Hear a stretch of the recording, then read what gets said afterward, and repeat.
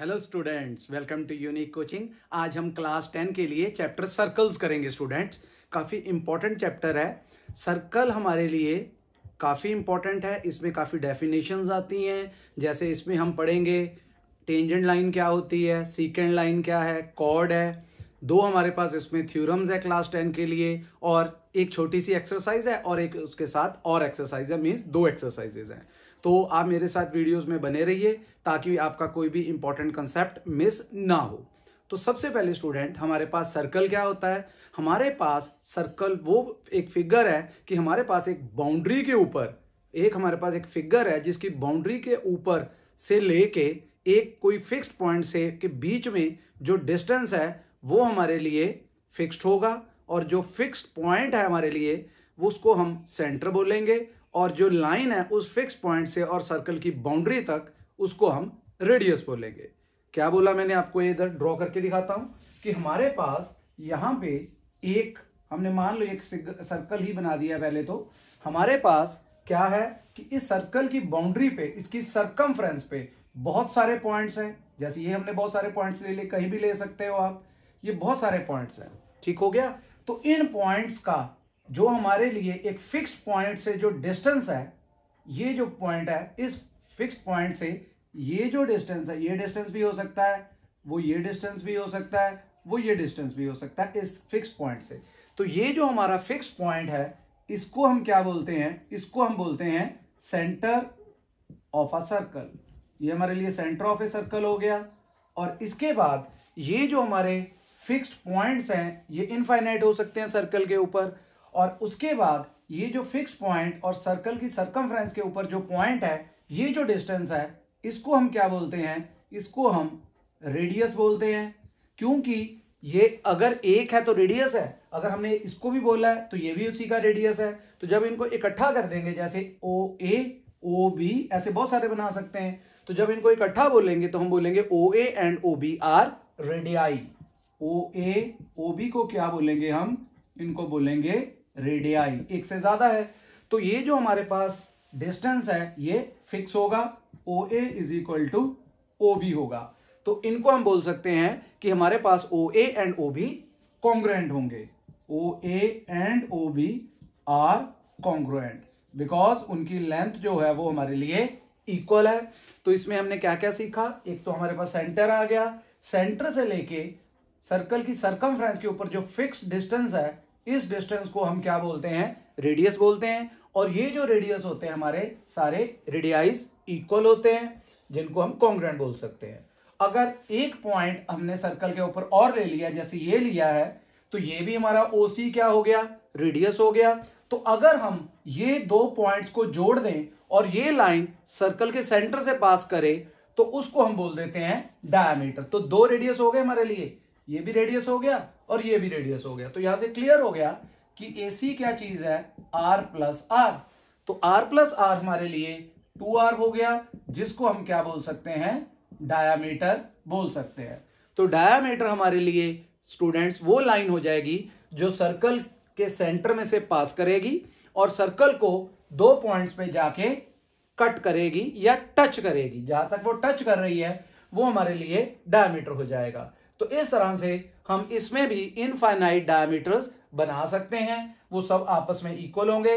जैसे यहां से मैं एक लाइन नीचे को खींच देता हूं, तो मान लेता हूं कि ये पॉइंट डी है, तो BD भी हमारे लिए क्या हो जाएगा, BD भी हमारे लिए डायमीटर हो जाएगा। तो डायमीटर्स भी जो है आपस में कॉन्ग्रुएंट होंगे, जैसे हमारे लिए रेडियस कॉन्ग्रुएंट होते हैं।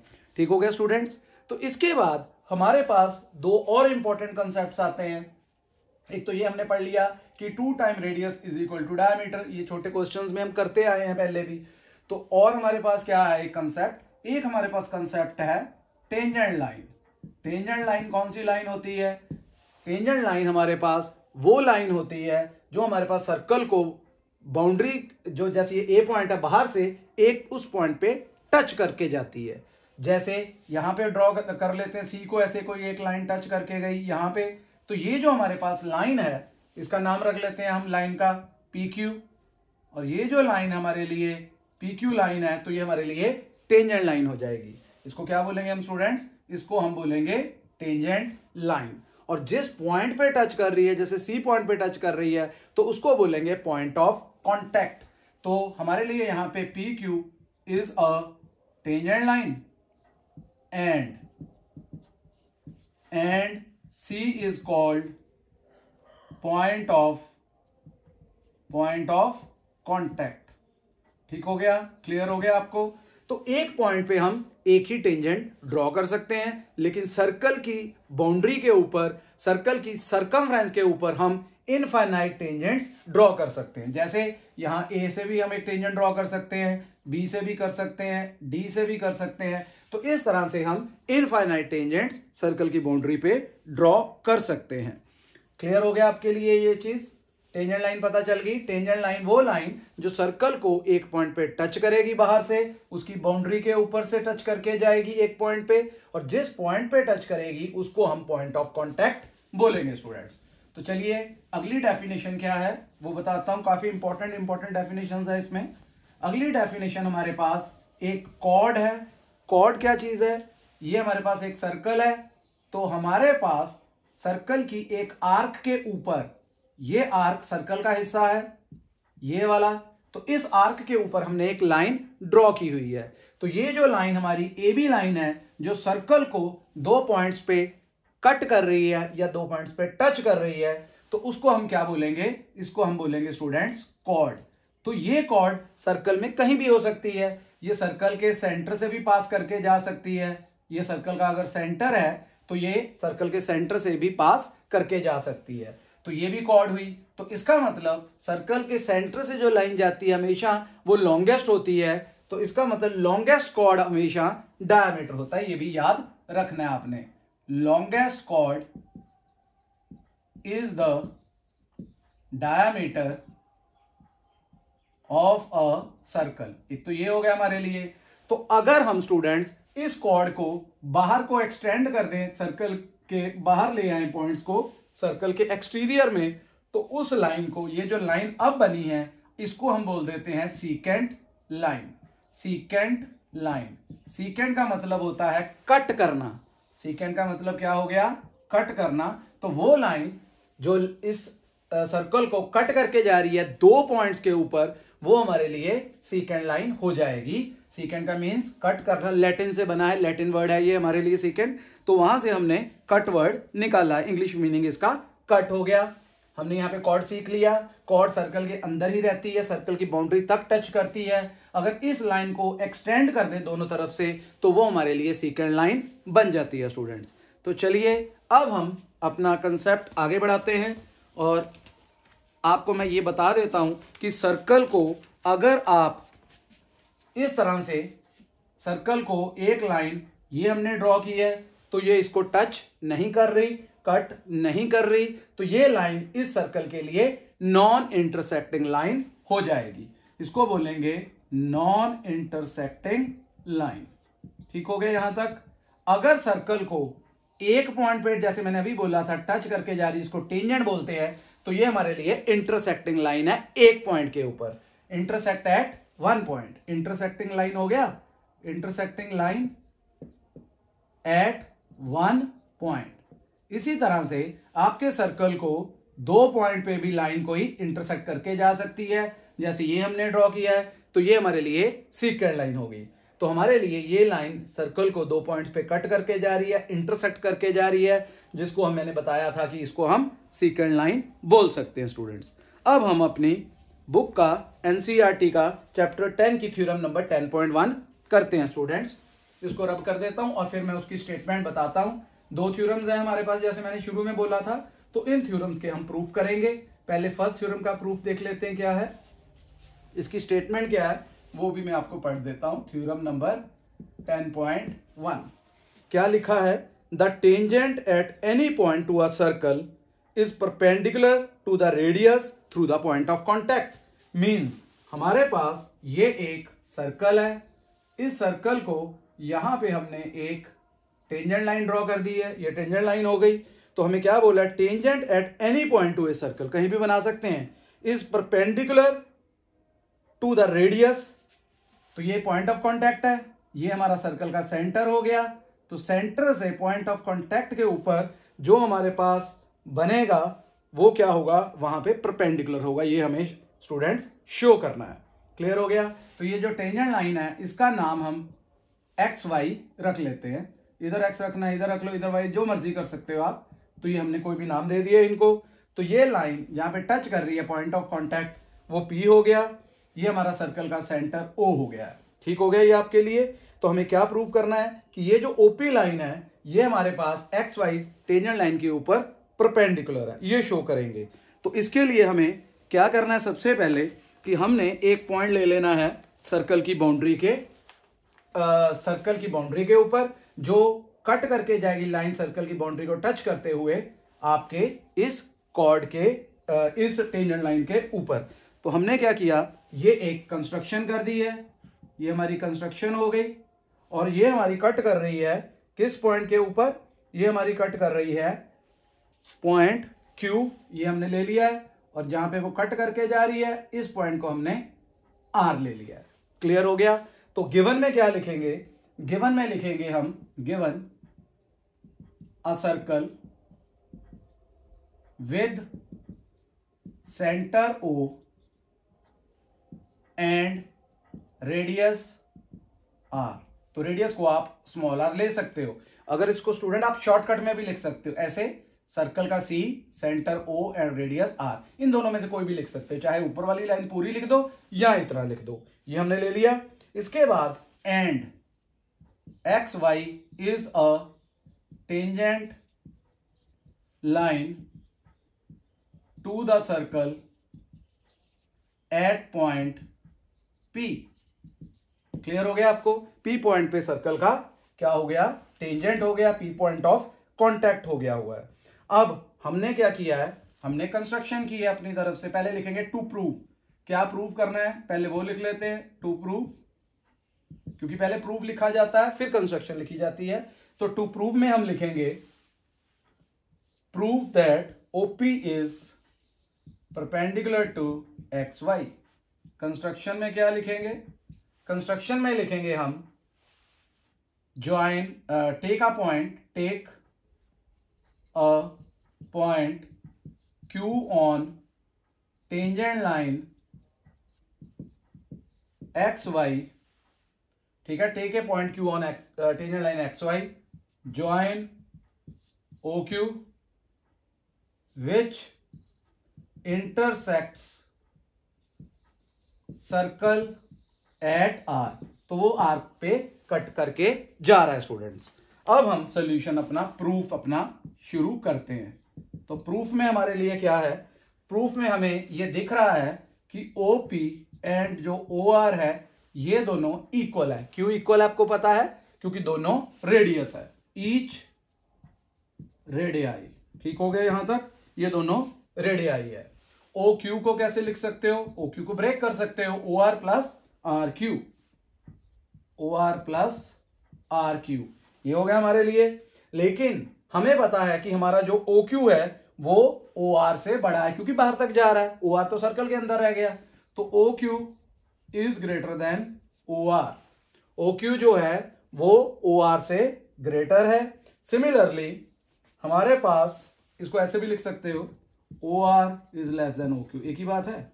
सिमिलरली हमारा जो ओपी है ये वाला, ये भी रेडियस है, क्योंकि ओ आर की जगह आप ओपी लिख सकते हो। ये देखो हमने प्रूव किया ऊपर, तो ओ आर की जगह ओपी लिख दिया आपने।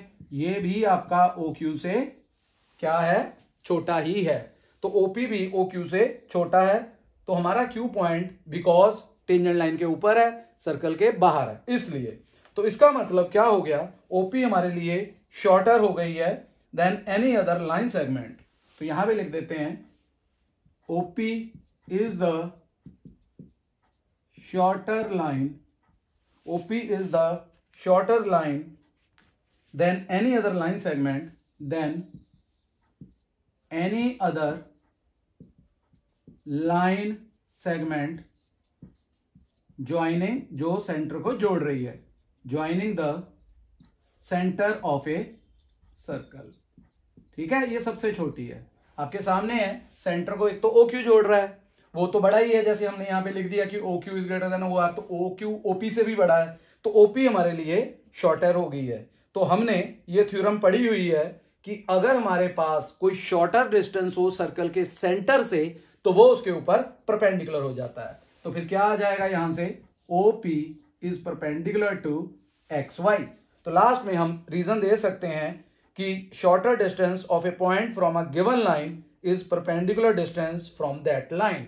तो हमारे पास जो शॉर्टर डिस्टेंस है सेंटर, सर्कल के सेंटर से और पॉइंट ऑफ कांटेक्ट तक, वो हमारे लिए परपेंडिकुलर डिस्टेंस होगा। वैसे भी अगर आपने कहीं पहुंचना है, मान लो ये आपके पास ऐसे दो लाइंस हैं, पैरेलल लाइंस, अगर आपने पहुंचना है शॉर्टर डिस्टेंस तो ये वाला शॉर्टर होगा, ये वाला शॉर्टर नहीं होगा। ठीक हो गया, क्योंकि shorter distance is always a perpendicular distance between two lines. Clear हो गया स्टूडेंट्स? तो इस तरह से हमारा ये प्रूफ हो गया हुआ है। इसमें क्या बोला हमने, एक बार एक्सप्लेन कर देता हूं। इसमें हमने ये बोला है कि हमारे पास एक OP लाइन थी, P हमारे पास पॉइंट ऑफ कांटेक्ट था टेंजेंट लाइन पे, हमने कोई एक और पॉइंट Q ले लिया उसी टेंजेंट लाइन के ऊपर। जब हम OQ को ज्वाइन करेंगे तो वो लाइन सर्कल को R पे कट करके जाएगी। तो हमें ये दिख रहा है कि OP एंड कैपिटल OR जो है ये इक्वल है। तो इसका मतलब जो नीचे को एक्सटेंड हो रही है वो तो फालतू ही हुई, क्योंकि ये तो दोनों रेडियस है। तो इसका मतलब OQ जो है वो हमारे लिए OP से बड़ा हो गया। तो OP जो है वो हमारा शॉर्टर डिस्टेंस है सेंटर से, तो वो हमारे लिए टेंजेंट लाइन पे परपेंडिकुलर होगा। तो हमारे लिए जो हमारा प्रूफ है वो प्रूफ कर दिया हमने, the tangent at any point to a circle is perpendicular to the radius through the point of contact. तो ये जो रेडियस है हमारे लिए, ये पॉइंट ऑफ कांटेक्ट के ऊपर जो हमने ज्वाइन किया लाइन सर्कल के सेंटर से, ये शॉर्टर होगा, परपेंडिकुलर होगा और शॉर्टर होगा। तो हमने परपेंडिकुलर शो करना था स्टूडेंट्स। तो चलिए अब आपको ये भी याद रखना है कि ये जो लाइन आपने ड्रॉ की है OP, इस लाइन को आप नॉर्मल भी बोलते हैं। ये अपनी नॉलेज के लिए याद रखना है कि OP जो हमारा है is normal to the point of contact. तो XY के लिए जो टेंजेंट लाइन है OP उसके ऊपर नॉर्मल हो गया हुआ है स्टूडेंट्स। तो अब हम अपना एक्सरसाइज 10.1 स्टार्ट कर लेते हैं। इसको मैं रब कर देता हूं, क्लियर होगी आपको ये थ्योरम। एक्सरसाइज 10.1 में क्या कुछ है देख लेते हैं जल्दी से, और फिर हम आगे चलते हैं। उसके बाद क्या है हमारे लिए इसमें पहले एक्सरसाइज 10.1 में पूछा गया है क्वेश्चन फर्स्ट में, how many tangents can a circle have. तो सर्कल में कितने टेंजेंट ड्रॉ कर सकते हैं। जैसे मैंने बताया था सर्कल की बाउंड्री पे इनफाइनाइट पॉइंट्स होते हैं, तो वहां पे इनफाइनाइट टेंजेंट्स ड्रॉ हो सकते हैं। जैसे ये सर्कल है, यहां पे पॉइंट ले लिया, यहां पॉइंट ले लिया, यहां पॉइंट, जहां जहां पॉइंट्स लोगे वहां वहां आप टेंजेंट ड्रॉ कर सकते हो। तो इसलिए इसका आंसर इनफाइनाइट आएगा। सर्कल की बाउंड्री के ऊपर इनफाइनाइट टेंजेंट्स हम ड्रॉ कर सकते हैं। क्वेश्चन नंबर 2 में हमें फिल इन द ब्लैंक्स है। पहले पूछा गया a tangent to a circle intersect it in dash point. Tangent जो है सर्कल पे कितने पॉइंट्स पे कट करता है या टच करता है, मैंने बताया था डेफिनेशन में 1 पॉइंट पे। तो इसका आंसर 1 आ जाएगा स्टूडेंट्स।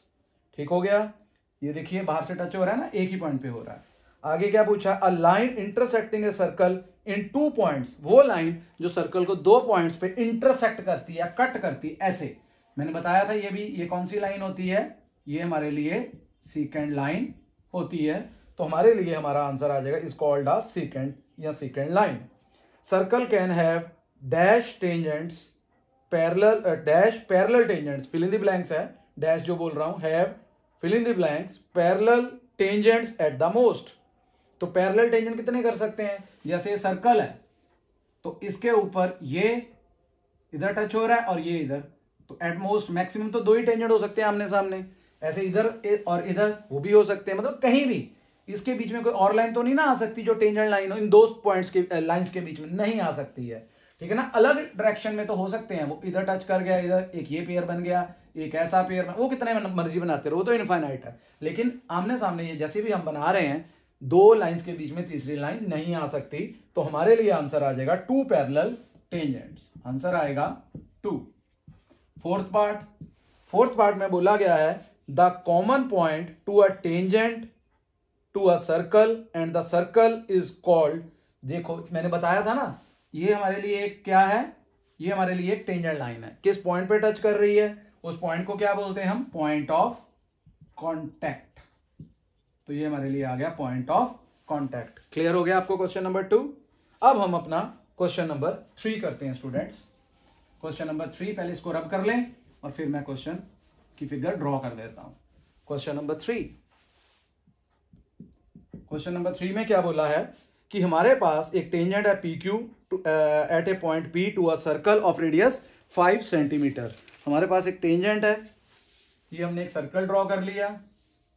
यहां पे हमारे पास एक टेंजेंट ड्रॉ कर देते हैं, ये सर्कल का एक सेंटर है, तो ये हमारे लिए क्या हो गया, रेडियस हो गया। क्वेश्चन में गिवन है कि हमारे पास जो रेडियस है वो 5 सेंटीमीटर है, तो ये 5 सेंटीमीटर हो गया।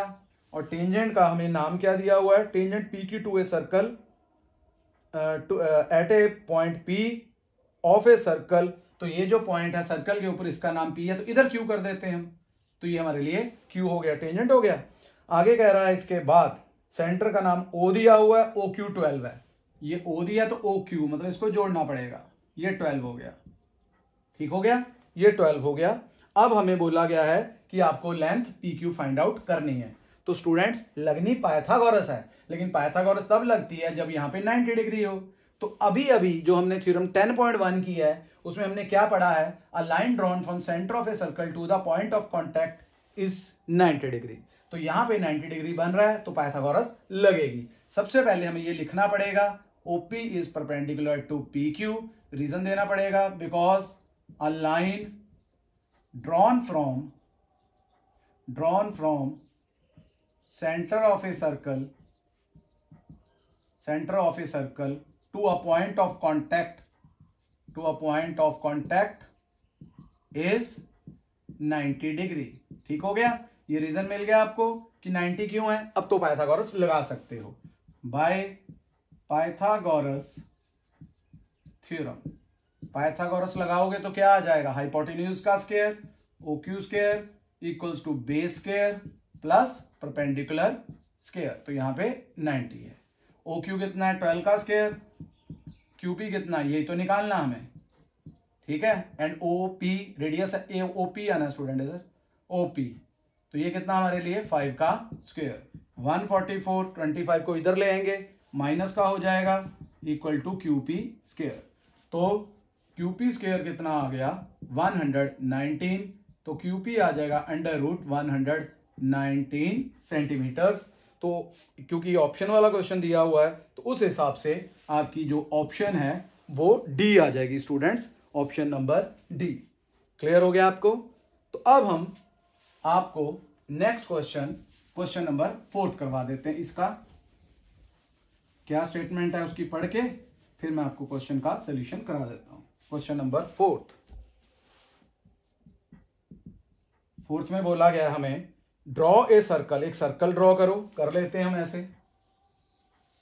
इसके बाद क्या बोला है, draw a circle and 2 lines parallel to a given line such that one is tangent and other is secant.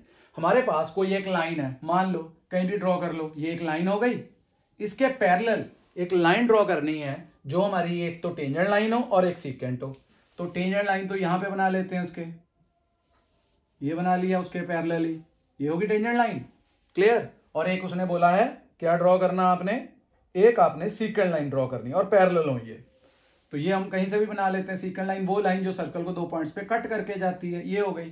तो इसका मतलब ये जो हमारी लाइन है ये हमारी गिवन लाइन हो गई और ये हमारी टेंजेंट लाइन हो गई, बिकॉज एक पॉइंट पे टच कर रही है ये, और ये हमारे लिए हमारी सीकेंट लाइन हो गई जो सर्कल को 2 पॉइंट्स पे कट कर रही है। एक तरह से आपको डेफिनेशन ही क्लियर होनी चाहिए बस। और ये उसने बोला है कि पैरेलल हो, तो ये हमने ड्रॉ कर दी है स्टूडेंट्स। तो इस तरह से हमारी ये एक्सरसाइज 10.1 हमने कंप्लीट कर ली हुई है। अब हमें आगे नंबर ऑफ टेंजेंट्स कह रहा है कि कितने हो सकते हैं। Number of tangents from A point on a circle, circle के ऊपर कितने टेंजेंट हम बना सकते हैं। तो जैसे हमारे पास ये एक सर्कल है, तो यहां पे इस सर्कल को ये लाइन क्या टच कर रही है, मैंने जैसे पहले भी बताया था, नहीं कर रही, तो यहां पे नो टेंजेंट आ जाएगा या 0 टेंजेंट आ जाएगा। इसी तरह से अगर हम एक और फिगर बनाते हैं, नंबर ऑफ टेंजेंट्स बताने ना हमने एक और फिगर ड्रॉ कर दी, ये कर ली, इसको एक पॉइंट पे टच करके जा रहे हैं, तो यहाँ पे 1 टेंजेंट हो गया, ये देखिए 1 टेंजेंट, मतलब 1 पॉइंट है, टेंजेंट तो एक ही है लेकिन 1 पॉइंट इंटरसेक्ट कर रहा है उसको, 1 पॉइंट, 1 टेंजेंट नहीं लिखते इसको, intersect at 1 point, intersect at 1 point. तो ये हमारे लिए टेंजेंट है, 1 टेंजेंट ड्रॉ कर दिया हमने, लिख देते हैं चलो 1 टेंजेंट। इसी तरह से 2 टेंजेंट भी हो सकते हैं 2 पॉइंट्स पे, कैसे, यहां से हमने एक ड्रॉ किया एक टेंजेंट और एक टेंजेंट हमने यहां से ड्रॉ कर दिया, तो यहां पे कितने टेंजेंट आ गए, 2 टेंजेंट आ गए। तो मैक्सिमम हमारे पास एक सर्कल के ऊपर हम 2 टेंजेंट्स ड्रॉ कर सकते हैं, ये नो टेंजेंट, 0 टेंजेंट, और यहां पे हमारे लिए 1 टेंजेंट हो गया स्टूडेंट। क्लियर हो गया। अब इससे रिलेटेड ही हम क्या करते हैं, एक थ्योरम नेक्स्ट करते हैं, थ्योरम नंबर 10.2। स्टेटमेंट पढ़ता हूं उसकी भी जल्दी से और उसका भी प्रूफ करा देता हूं। ये प्रूफ भी काफी इंपॉर्टेंट है स्टूडेंट्स, ये आपको एग्जाम्स में आ सकता है। तो चलिए थ्योरम नंबर 10.2 क्या बोला है इसमें, इसमें बोला है the length of tangents drawn from an external point two a circle are equal. हमारे पास ये एक सर्कल हो गया, इस सर्कल के ऊपर हमने 2 टेंजेंट ड्रॉ कर दिए हैं, एक टेंजेंट हमने ये ड्रॉ किया है, ये देखिए ये टेंजेंट हो गया, और एक टेंजेंट हमने यहां पे ड्रॉ कर दिया है, ये हमारे लिए सर्कल का सेंटर हो गया है। तो हमें क्या बोला है क्वेश्चन में, पढ़ देता हूं एक बार, पहले आपको फिगर ड्रॉ कर दूं। ये पी पॉइंट से एक टेंजेंट आ गया यहां पे, और ये पॉइंट ऑफ कॉन्टैक्ट दूसरा हो गया, यहाँ पे उसने क्यू पॉइंट, क्यू नाम लिया है, इधर आर रखा हुआ है, और फिर हमने कंस्ट्रक्शन कर दी है। कंस्ट्रक्शन हमेशा हम डॉटेड करते हैं स्टूडेंट्स, ये हो गया, ये वाला और ये वाला, ठीक हो गया, ये हमने कंस्ट्रक्शन कर ली है। ये हम स्टेटमेंट पढ़ देता हूं, काफी इंपॉर्टेंट है ये थ्योरम, एग्जाम में पूछी जाती है।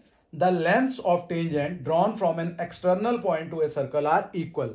ये सर्कल था, सर्कल के बाहर एक्सटर्नल, बाहर एक एक्सटीरियर में एक पॉइंट लिया, वहां से 2 टेंजेंट ड्रॉ किए, हमने प्रूव करना है कि इन दोनों टेंजेंट्स की लेंथ इक्वल है, means P Q is equal to P R करना है, बस यही काम है हमारा। गिवन में क्या लिखेंगे, गिवन में लिखेंगे given a circle with centre O and radius are. तो अगर ये रेडियस है तो इसको ऐसे बना लेते हैं, रेडियस आर। इसके बाद क्या बोलेंगे, 2 tangents P Q and P R drawn from external point P of a circle। बना दिए हमने। इसके बाद हमने क्या किया, हमें जो प्रूफ करना है, टू प्रूव, क्या प्रूफ करना मैंने बताया, P Q is equal to P R. इसके बाद कंस्ट्रक्शन में हमने क्या किया, हमने किया join O Q O R and O P. Clear आपको। अब हम इसका प्रूफ करेंगे।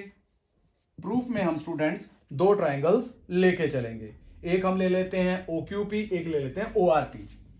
In triangle O Q P and triangle O R P. तो जब हम इसका प्रूफ करेंगे तो हम क्या बोलेंगे, सबसे पहले हमारे पास एक तो 90 डिग्री एंगल बनना है थ्योरम 10.1 से। वो कैसे, angle O Q P is equal two O R P 90 degree each. ये वाला यहां पे 90 बनेगा और यहां पे भी 90 बनेगा।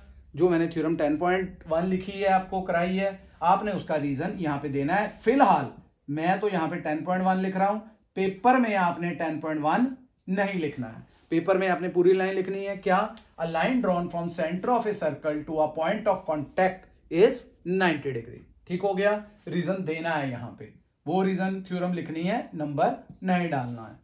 तो इस एक हो गया हमारे पास 90 डिग्री। उसके बाद ये 90 हो गया। उसके बाद OP is equal to OP, common है दोनों में, कॉमन हो गया। और इसके बाद और क्या आ जाएगा हमारे लिए, इसके बाद आ जाएगा OQ is equal to OR each radii. OQ is equal to OR each radii, दोनों रेडियस हैं। तो हमारे पास कौन सी प्रॉपर्टी लग गई, एक 90 डिग्री लग गया, OP 90 के सामने हाइपोटेन्यूज होता है, और तीसरी हमने कोई और साइड ले ली है। तो यहां पे क्या लिखेंगे, यहां पे करते हैं, देयरफॉर बाय RHS कॉन्ग्रुएंसी। खत्म हो गया बस हमारा question. Theorem by RHS congruency triangle OQP is congruent to triangle ORP। और जब कॉन्ग्रुएंट हो जाता है आपको पता है CPCT से क्या आ जाएगा, PQ is equal to PR bye CPCT, corresponding part of congruent triangles. Clear हो गया स्टूडेंट? ये हमारा प्रूफ था, इसमें हमने RHS कॉन्ग्रुएंसी लगाई है। इसको हम कॉन्ग्रुएंसी से किया है। हम अगर यहाँ पे 90 आ जाए तो पाइथागोरस की हेल्प से भी प्रूव कर सकते हैं स्टूडेंट्स। और आपको एक नोट इसमें ये याद रखना है कि जब हमारे पास ये एक सेंटर से अगर हमारे पास एक लाइन ज्वाइन की है, वो उसके लिए क्या एक हमारे लिए नोट है, the centre lies on the bisector of the angle between the two tangents. तो हमारे लिए ये जो एंगल है ये भी आप बोल सकते हो कि इक्वल है। इसमें तो जरूरत नहीं है लेकिन आगे यूज कर सकते हो बाय CPCT, ये भी आ रहा है आपके सामने। ठीक है, तो हमारे लिए एंगल OPQ एंड OPR भी इक्वल है इसी थ्योरम की हेल्प से। अगर आपको पूछा जाए तो आप प्रूव कर सकते हो बाय CPCT लिख के बस, लेकिन हमें तो सिर्फ टेंजेंट प्रूव करने थे जो कि मैंने आपको करके दे दिए हैं स्टूडेंट। अब हम अपना इसी थ्योरम के बाद आगे एग्जाम्पल फर्स्ट करते हैं स्टूडेंट्स। एग्जाम्पल नंबर 1, बस यही हमारे पास 2 थ्योरम्स के प्रूफ थे जो हमने कर लिए हैं। अब हमारे पास है एग्जाम्पल नंबर 1। एग्जाम्पल 1 में क्या बोला गया है, prove that the two concentric circles the cord of a larger circle which touches the smaller circle is bisected at the point of contact. Students हमारे पास 2 सर्कल है, एक ये सर्कल हो गया और एक ये सर्कल हो गया। 2 सर्कल हो गए, तो ये हमारे लिए एक हमने कॉर्ड ड्रॉ कर दी है। बड़े सर्कल के लिए क्या आ गई हमारे लिए, कॉर्ड आ गई है। बड़े सर्कल का नाम C1 रख लेते हैं और छोटे सर्कल के लिए टेंजेंट लाइन आ गई। ये हमारे लिए क्या हो गया, सेंटर।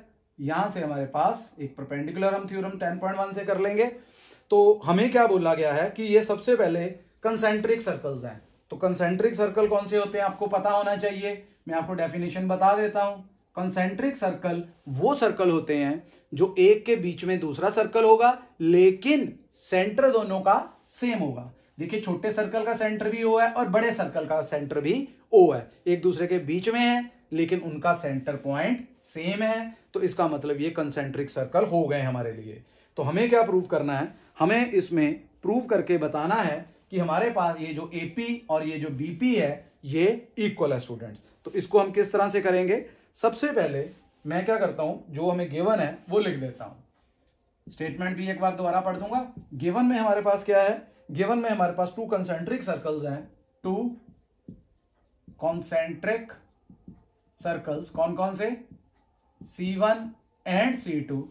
ये 2 सर्कल्स हो गए concentric with centre O, with centre O and AB is a cord. AB किसके लिए कॉर्ड है, बड़े सर्कल के लिए, C1 के लिए। AB is a cord for C1 and tangent किसके लिए, एंड टेंजेंट फॉर अंदर वाले सर्कल के लिए C2।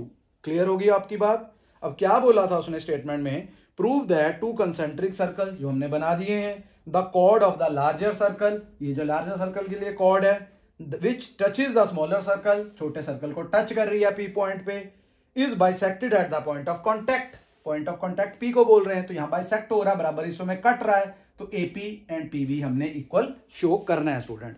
तो चलिए अब हम लिख लेते हैं क्या शो करना है, टू शो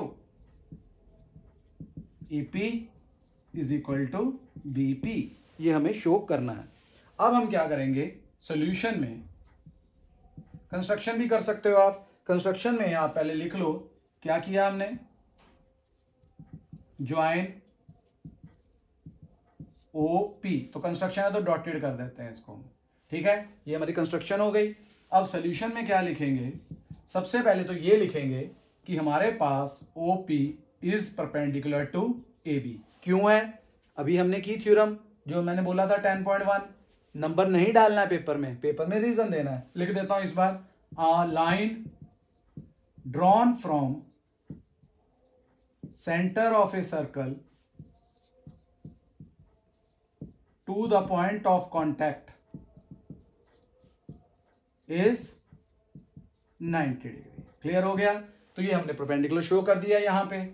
और हमारे पास लास्ट जो हमारे पास क्लासेस थी 8th 9th, उनमें हमने सर्कल्स में ये भी पढ़ा हुआ है कि if a perpendicular drawn from centre of a circle to a cord, बड़े के लिए तो कॉर्ड है, बाइसेक्ट्स द कॉर्ड, तो वो लगा देंगे यहां पे। सीधा लिखेंगे पहले AP is equal to BP, reason लिखेंगे because a perpendicular drawn from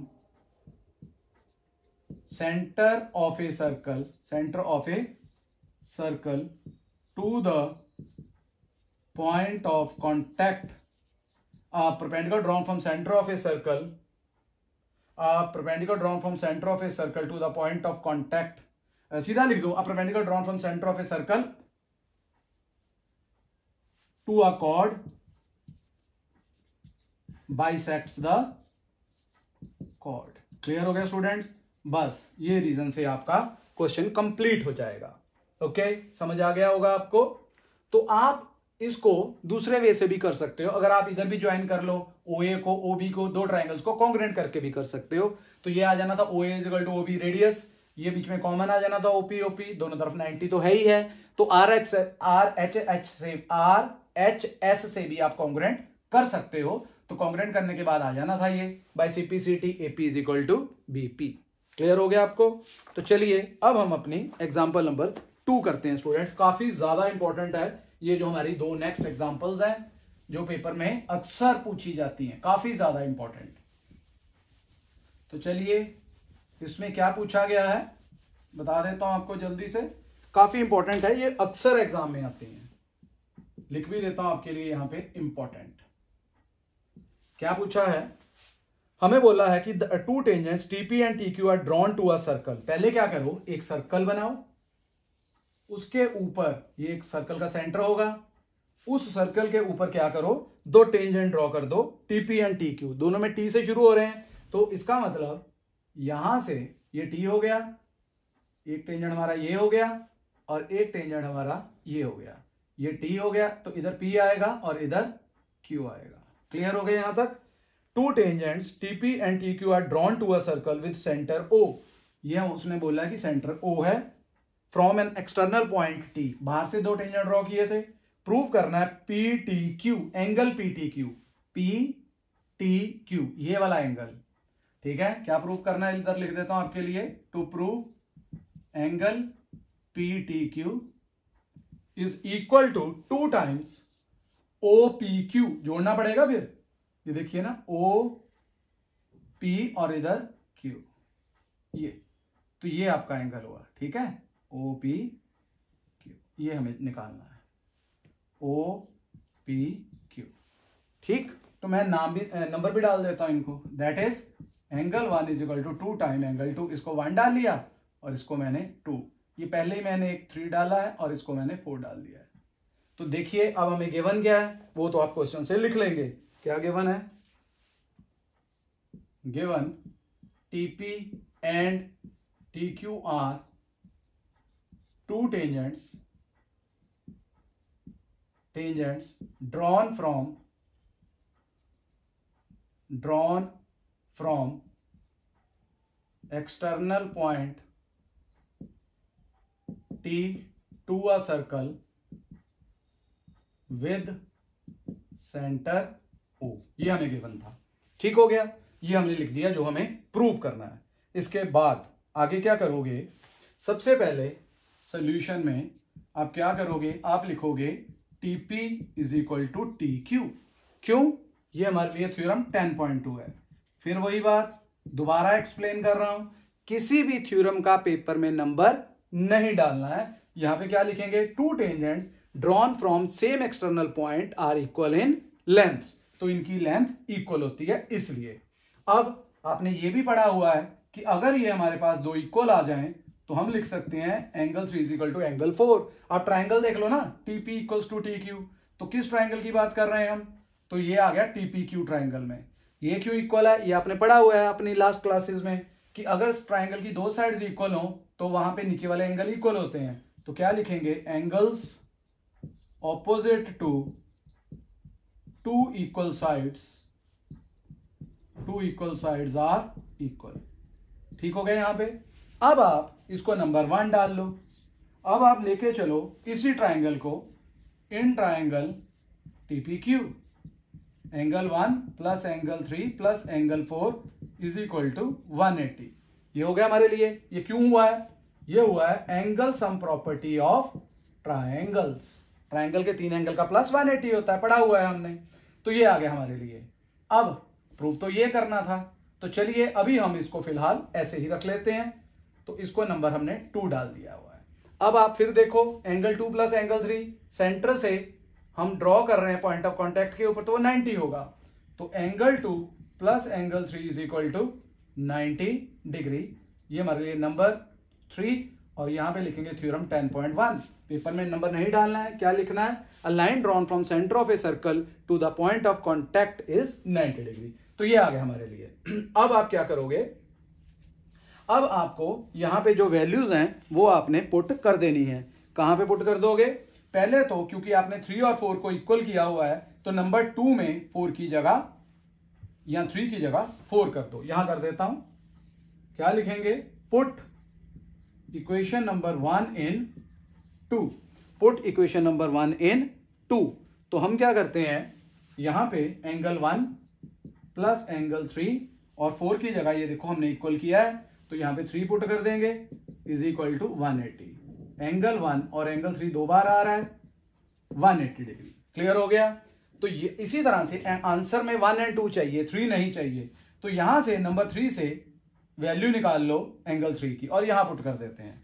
angle 3 की वैल्यू क्या है? यहीं पे लिख लेता हूं एक बार। एंगल 3 की वैल्यू है 90 माइनस एंगल 2। इसको डाल लेते हैं नंबर 3। ठीक है, तो ये आ गया हमारे लिए। एंगल 3 की वैल्यू क्या आई? ये उधर गया 90 माइनस एंगल 2। पुट कर देते हैं यहां पे, या यूज कर लेंगे यहां पे। इधर आ गया एंगल 1 प्लस 2। एंगल 3 की जगह क्या आ गया? 90 minus angle 2। 90 degree minus angle 2 is equal to 180। क्या लिखेंगे? Using equation number 3। क्लियर? अब आप ब्रैकेट ओपन कर दो। एंगल 1 90 इंटू 2 180 डिग्री और यहां पे 2 angle 2 is equal to 180 degree. अब आपको प्रूव करना है एंगल 1 अकेला, बाकी सब एक तरफ। तो एंगल 1 को यहीं पे रखो, बाकी सब उधर ले जाओ। ये 180, ये 180 उधर जाके माइनस का, और ये 2 एंगल 2 प्लस का, ये कट गया। प्रूव हो गया। Angle 1 is equal to 2 angle 2, that is angle PTQ is equal to 2 times angle OPQ। Clear हो गया स्टूडेंट? बहुत ही इंपॉर्टेंट क्वेश्चन है और बहुत ही इजी वे से मैंने आपको ये करवा दिया हुआ है।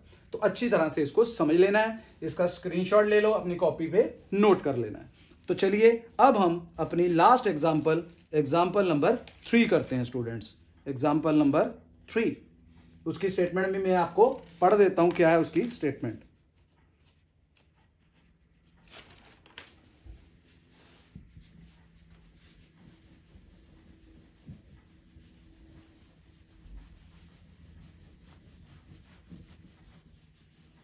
चलिए लास्ट एग्जाम्पल, और हमारे चैप्टर की भी ये लास्ट एग्जाम्पल है। इसके बाद एक एक्सरसाइज बची है बस हमारी। एग्जाम्पल नंबर 3, मैं इसकी पहले फिगर ड्रॉ कर देता हूं, अच्छी तरह से स्टेटमेंट समझ लेनी है। हमें बोला गया PQ is a cord of length 8 centimetre of a circle of radius 5 centimetre. तो एक सर्कल ड्रॉ कर लो, ये हमने कर लिया है, सर्कल ड्रॉ कर लिया। और सर्कल ड्रॉ करने के बाद एक कॉर्ड है हमारे पास, वो उसकी लेंथ दी हुई है 8 सेंटीमीटर। ये सर्कल का सेंटर हो गया मान लो। ये हमारे लिए एक कॉर्ड हो गई जिसकी लेंथ 8 है और रेडियस हमें दिया हुआ है 5 सेंटीमीटर। तो ये हमारे लिए क्या हो गया? रेडियस भी हमने ज्वाइन कर लिया है। ये हो गया हमारे लिए यहां तक। आगे बोला है the tangent at P and Q, the tangent at P and Q। तो ये हमारे लिए जहां पे टच करके जाएगा वो पॉइंट P है और ये हमारा Q पॉइंट है। तो यहां से हमने टेंजेंट ड्रॉ कर दिया। The tangents at P and Q intersect at point T।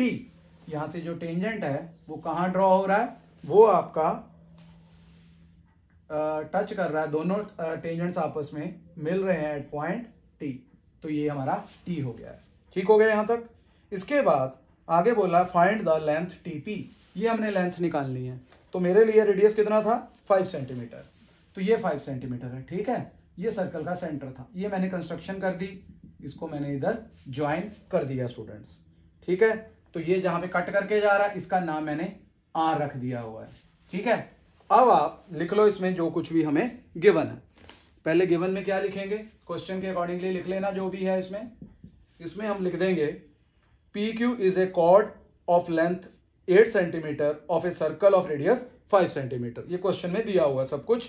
The tangent at P and Q intersect at point T. तो ये हमारा क्वेश्चन में से गिवन आ जाएगा। ठीक है ना, फ्रॉम क्वेश्चन आपके लिए लिख लेता हूं कि ये हमने वहां से लिख देना है। ठीक है, गिवन सारा कुछ। इसके बाद प्रूव क्या करना है या फाइंड क्या करना है। टू फाइंड, मैं लिख देता हूं क्या फाइंड करना है, फाइंड लेंथ टीपी, ये हमें फाइंड करनी है। कंस्ट्रक्शन में हमें क्या किया है, कंस्ट्रक्शन में हमें ज्वाइन किया है ओटी, ज्वाइन ओटी, ये हमने ज्वाइन कर दिया है। इसके बाद हमें टीपी लेंथ फाइंड आउट करनी है स्टूडेंट्स। तो चलिए अब हम टीपी लेंथ फाइंड करते हैं। सॉल्यूशन में सबसे पहले मैंने लेट कर लिया टीपी बी एक्स, तो मैंने इसको एक्स सेंटीमीटर ले लिया ये वाले को। ठीक हो गया। और इसी तरह से हमारे पास यहां से सेंटर से एक हमने कॉर्ड के ऊपर क्या किया है, लाइन ड्रॉ कर दी है। तो ये हमारे लिए क्या हो गया, एक तो यहां पे 90 आएगा सबसे पहले, कौन सा, OP is perpendicular to TP, ये पता है हमें थ्योरम नंबर 10.1 से। A line drawn from centre of a circle to a point of contact is 90। तो वही लिखनी है, नंबर नहीं डालना है। तो एक तो यहां पे 90 हो जाएगा। ठीक हो गया। अब हमारे पास एक और था, थ्योरम थी हमारे पास कि हमने क्या किया है कि ये इसको बाइसेक्ट कर रही है। मैंने बताया था ना कि हमारे पास अगर ऐसे दो आ जाए तो ये एंगल हमारे लिए इक्वल हो जाते हैं। ठीक है, और हमारे लिए एंगल भी इक्वल हो गए यहाँ पे, तो यहाँ पे 90 भी बन गया है। तो हमने क्या करना है, यहाँ पे सबसे पहले ये 5 दिया है और ये मैं PR is equal to QR लिख देता हूं। 8 दिया था ना टोटल, हमें PQ कितना दिया हुआ है, 8 दिया हुआ है। तो PQ is equal to QR is equal to 4 centimetre because a perpendicular drawn from the centre of a circle to a cord bisects the cord. तो कॉर्ड को बाइसेक्ट करेगी। तो हमने यहां पे एक परपेंडिकुलर ड्रॉ किया और वो उधर जाके आगे ज्वाइन हो गया। तो ये परपेंडिकुलर हमने किया था, 4 हो गया। ये हमारे लिए 4 आ गया इतना पोर्शन। तो यहां पे 5 है, पाइथागोरस लग जाएगी। इन ट्राइंगल ORP यहां पे लगाओ आप, तो क्या आएगा, OP स्क्वायर, आर के सामने हाइपोटेन्यूज होगा, by Pythagoras equals to OR square plus PR square. OP कितना है, रेडियस था 5 का स्क्वायर, OR कितना है 4 का square plus PR square. 25 minus 16 is equal to PR square आ गया स्टूडेंट्स। ठीक हो गया यहां तक। अब हमारे पास क्या लिखेंगे आगे हम, अब यहां पे PR स्क्वायर की वैल्यू 25 में से 16 गया तो 9 इंप्लाइज PR आ जाएगा 3 सेंटीमीटर। तो ये हमने जो PR नहीं, एक मिनट, OP स्क्वायर था हमारे पास, एक PR स्क्वायर था और एक OR स्क्वायर था। ये PR की वैल्यू 4 है, इधर OR आएगा। PR की वैल्यू हमने पुट कर दी ना, तो OR स्क्वायर तो निकालना है, ये 4R स्क्वायर। तो इधर OR आ गया, OR स्क्वायर की वैल्यू हम निकाल रहे हैं। OR स्क्वायर की वैल्यू आ गई है 9, तो OR की वैल्यू 3। तो ये हमने 3 निकाल लिया स्टूडेंट्स, ये वाला। ठीक है, तो हम लेट कर लेते हैं, इस इधर करता हूं मैं, लेट कर लेता हूं TRB Y सेंटीमीटर। ये कौन सा मैंने लेट किया है, ये वाला, इसको मैंने Y लेट किया है। ठीक है, इधर 90 है तो इधर भी 90 होगा। अब हम क्या करते हैं, ये जो ट्राइंगल है TPR, इस पे पाइथागोरस लगाते हैं। तो in triangle TPR by Pythagoras theorem 90 है तो उसके सामने हाइपोटेन्यूज होगा, तो क्या आ जाएगा, x square is equal to y square plus 4 का स्क्वायर। ये हम ऐसे रहने देते हैं, तो बन गया x square is equal to y square plus 16। इसको नंबर 1 डाल लेते हैं। ठीक हो गया। अब हम पूरे ट्राइंगल पे, यहां पे तो 90 है ही है थ्योरम 10.1 से, मैंने पहले लिख दिया था, तो पूरे ट्राइंगल पे भी लगा दो। पहले मैंने छोटे ट्राइंगल पे इस पे लगाया, फिर इधर साथ वाले पे लगाया, अब पूरे पे लगा रहा हूं। इन ट्राइंगल OPT, इस पे भी पाइथागोरस ही लगनी है। 90 यहाँ तो ये हाइपोटेन्यूज हो गया। हाइपोटेन्यूज कौन सा, ये वाला ओटी स्क्वायर। ओटी क्या है हमारे लिए, y प्लस 3 का whole square is equal to ये हाइपोटेन्यूज का square equal to 5 square plus x square, 5 square plus x square. Student इसका होल स्क्वायर खोल दो, a स्क्वायर y का स्क्वायर y a स्क्वायर हो गया, 3 का स्क्वायर 9 प्लस 2ab। जब 2ab करेंगे 2 इंटू वाई इंटू 3, 2ab यही है ना, 6y आ जाएगा इज इक्वल टू 25 प्लस इधर x स्क्वायर की वैल्यू पुट कर दो नंबर 1 से, y स्क्वायर प्लस 16 यहां पे लिख देंगे यूजिंग नंबर 1। अब आप क्या करोगे, सब कुछ एक तरफ इकट्ठा कर लो, यहां y को इधर छोड़ दो, बाकी ले जाओ सब उधर। 25 प्लस वाई स्क्वायर प्लस 16, ये वाई स्क्वायर उधर जाके नेगेटिव और माइनस का 9, ये देखिए वाई स्क्वायर से Y square cancel. 6y is equal to, जब 16 में से 9 जाएगा तो क्या आ जाएगा, 16 में से 9 गया 7, 25 ऐड हुआ 32, तो y आ जाएगा 32/6 विच इज इक्वल टू 16/3। तो क्या स्टूडेंट हमने y निकालना था, हमने y नहीं निकालना था, हमें x निकालना था। तो y की वैल्यू आ गई, ये y की वैल्यू आप यहां पे पुट कर दो नंबर 1 में, वहां से x आ जाएगा। इधर कर देता हूं मैं, from 1 x square is equal to y की वैल्यू कितनी आई है 16/3, उसके ऊपर स्क्वायर है प्लस 16, तो 16 का स्क्वायर 256, 3 का स्क्वायर 9 प्लस 16/1, एलसीएम ले रहे हैं हम। तो जब एलसीएम लेंगे 256, 69 144/9, तो ये स्टूडेंट्स आ गया 400/9, ये हमारा x स्क्वायर आया। तो हमें x स्क्वायर थोड़ी फाइंड करना है, हमें तो x फाइंड करना है। तो जब x करेंगे तो उधर रूट आ जाएगा, 400 का रूट 20 और 9 का रूट 3, तो ये हमारा आंसर आ गया जो हमने टेंजेंट की लेंथ x निकालनी थी, कितना 20/3 सेंटीमीटर। क्लियर हो गया। तो ये इस तरह से हमने ये क्वेश्चन कंप्लीट कर लिया अपनी एग्जांपल नंबर 3। मैं एक बार एक्सप्लेन कर देता हूं। हमें क्या बोला गया था कि हमारे पास एक सर्कल है, उसमें 5 सेंटीमीटर रेडियस है, एक कॉर्ड है जिसकी लेंथ 8 सेंटीमीटर है, हमारे पास दो टेंजेंट्स हैं टीपी एंड टीक्यू। हमें टीपी टेंजेंट की लेंथ फाइंड आउट करनी है। वो तो अगर टीपी की निकालो टीक्यू की भी निकल जाएगी। थ्योरम 10.2 से दोनों टेंजेंट्स की लेंथ इक्वल होती है अगर एक ही एक्सटर्नल पॉइंट से ड्रॉ करें। तो हमने क्या किया स्टूडेंट्स, सबसे पहले सेंटर से हमने एक परपेंडिकुलर ड्रॉ किया कॉर्ड पीक्यू के ऊपर, और वो जाके आगे टी पॉइंट को टच कर रहा है। तो वो क्या करेगा, वो जो हमारे पास ये कॉर्ड है उसके ऊपर परपेंडिकुलर ड्रॉ किया, कॉर्ड को बाइसेक्ट करेगा। अगर वो 8 था तो वो हमारे लिए 4 आ जाएगा, ये 4 आ गया, ये 5 है, यहाँ पे 90 है, तो पाइथागोरस से हमने आरओ निकाल लिया which is equal to 3 centimetre. Pythagoras लगाई हमने बाय पाइथागोरस थ्योरम, ठीक हो गया, यहाँ पाइथागोरस लग गई तो ये 3 आ गया। अब हमने ये दूसरा साथ वाला ट्राइंगल ले लिया, उसके छोटा पहले लिया था ये वाला ओआरपी, अब हमने पीटीआर या टीपीआर ले लिया, तो यहाँ पे भी 90 है, इसमें भी पाइथागोरस लगाई, x का square equal to Y square plus 4 square, ये देखिए 4 का स्क्वायर 16, नंबर दे दिया इसको।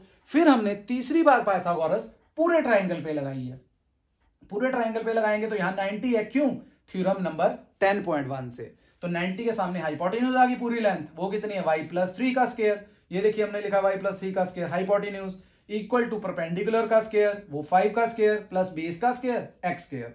तो हमने y प्लस 3 का होल स्क्वायर खोल लिया, वो आ गया y स्क्वायर प्लस 3 का स्क्वायर 9 प्लस 2ab लगता है तो 6y, और यहाँ पे हमने x स्क्वायर की वैल्यू नंबर 1 से डाल दी है। सॉल्व करके हमारे पास y की वैल्यू 16/3 आ गई है। हमने y नहीं, हमने x निकालना था, तो ये जो y की वैल्यू हमने 1 में पुट कर दी, लिख दिया मैंने इधर फ्रॉम 1, ये जो y की वैल्यू 16/3 है यहाँ y की जगह पुट कर दी, तो 16/3 का स्क्वायर होता है 256/9, एलसीएम लिया 400/9, तो वो x स्क्वायर था, हमें x निकालना था, रूट किया 400/9 का 20/3 सेंटीमीटर। इस तरह से हमने अपने सर्कल चैप्टर के एग्जाम्पल नंबर 3 कंप्लीट कर ली है। तो स्टूडेंट्स आपको अच्छी तरह से समझ आ गया होगा, आपके लिए काफी इंटरेस्टिंग वे से मैंने ये क्वेश्चन सॉल्व किए हैं। तो नेक्स्ट वीडियो में मैं इसकी एक्सरसाइज का सोल्यूशन आपको दूंगा, मेरे साथ नेक्स्ट वीडियो में बने रहना। और मेरे इस वीडियो को अगर आपको अच्छा लगा है, बहुत अच्छा लगा है, तो लाइक एंड शेयर करें एंड चैनल को ज्यादा से ज्यादा सब्सक्राइब करें। Okay students, bye bye.